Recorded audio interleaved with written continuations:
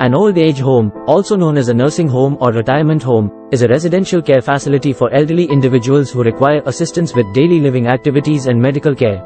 These facilities offer a range of services such as housing, meals, healthcare, social activities, and support services for seniors who are no longer able to live independently. Old age homes are designed to cater to the specific needs of elderly individuals, including those who require round-the-clock care due to physical or cognitive disabilities. They provide a safe and comfortable environment for seniors to live in, with access to medical care and assistance from trained staff. While some seniors choose to live in old age homes voluntarily, others may be placed there by their families or caregivers. In some cases, old age homes may be the only option for seniors who have no family or support system to care for them. Old age homes can vary in terms of the level of care provided, as well as the quality of facilities and staff. It's important to research and choose a reputable facility that meets the needs of the individual senior.